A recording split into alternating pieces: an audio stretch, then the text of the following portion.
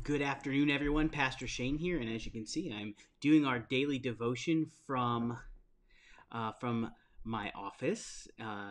Very happy to be in here today. Our devotion today comes from the book of Matthew, chapter 4. It comes from the temptation of Jesus. And if you know anything about that, this is where Jesus goes out into the wilderness and is tempted by the devil 3 times. It's a pretty interesting set of passages. The key verse here for the devotion today is verse 4, where it says, just after the devil says, if you are the Son of God, tell these stones to become bread, Jesus, quoting Deuteronomy, says, it is written, man does not live by bread alone. Rather, he lives on every word that comes from the mouth of God. And let me pull back up the... Uh-oh. Oh, there we go. And again, I'm following the daily devotions from clergystuff.com. I'll share the link as I always do. So if you want to go over there and check it out, here's what the devotion says today. It says, Jesus, of course, doesn't say that one doesn't need regular old bread to live. You don't eat, you die. The persistence of widespread hunger across the globe when there are more than ample resources to feed everyone is a sin of the highest order. It's just a fact. And I agree with that. But no amount of human bread is sufficient for a flourishing life. Witness the multitudes of people who hoard money in fear of scarcity and at the expense of the aforementioned hungry. No amount of human bread can fill the deep spiritual hunger for connection with God.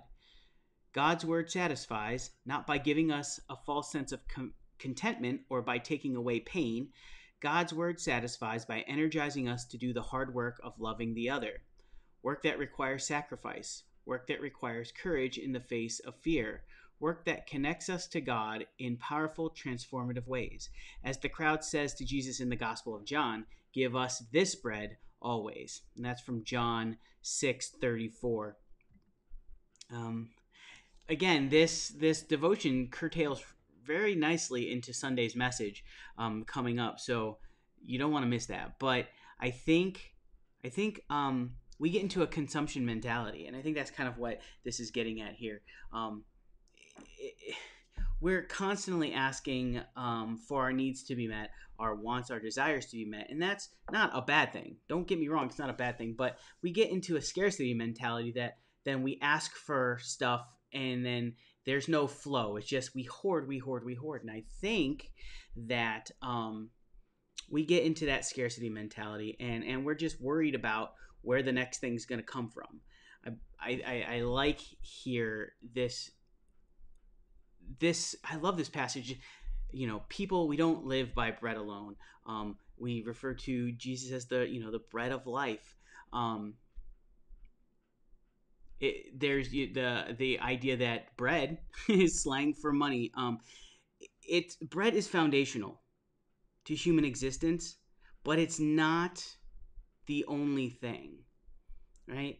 And that we get that from this passage here, that we don't live by bread alone, but from or on every word that comes from God. And I think that if we're listening to the voice of God, we're going to hear the voice of justice. We're going to hear the voice of liberation. We're going to hear the voice of freedom and helping those who don't have justice, liberation, or freedom. And so when we consume the word of God, the bread of life, even regular old bread just to survive, it's for a purpose.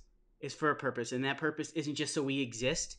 We exist for a purpose, and that is to do the will of God. And the will of God is freeing people from oppression, liberating them from the chains that bind them, and helping them to get to a place where they can help others.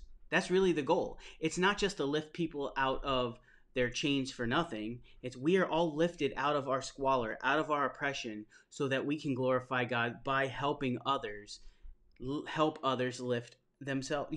So it's a cycle. We consume, but we don't consume needlessly or for no purpose. We consume that we can help others achieve and that they can help others achieve, and just break all the bondage and all the chains that bind us, whether that be sin, whether that be being sinned upon by someone else. any of the addictions, any of the hoarding mentality, just anything that we grab that we don't want to let go of. So it's not about the bread we consume, it's about the bread we help to bake for others so that they can help bake for others. It's providing them the life giving sustenance of the bread of life. It's helping with that. So I hope some of that made sense. I hope your day's going well. I really liked this devotional. I love this series. If you didn't see it on Facebook, it looks like we are going to be able to have our outdoor service this week, so I'm very excited. At 10 a.m. in the grass across from Braceville United Methodist Church. Wear a mask, bring a chair, keep your distance, all the stuff that we've kind of gotten used to over the past 6 months. We're going to keep doing all that, and we hope to see you on Sunday. If not, it will be online, and I'll see you again tomorrow with the other